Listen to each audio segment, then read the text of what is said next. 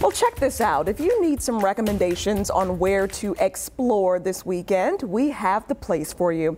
You see those photos on your screen? Believe it or not, that's not the Sahara Desert. It's actually Jockey's Ridge State Park on the Outer Banks. How gorgeous is that? Whew, the 426-acre state park has the largest living sand dune on the East Coast. You can head there for a day trip. It's only about an hour-and-a-half drive from Norfolk. Wow. And if you do, send us some pics, please. Let us live vicariously through you. You can text them to the number at the bottom of your screen there. That's 757-628-6200.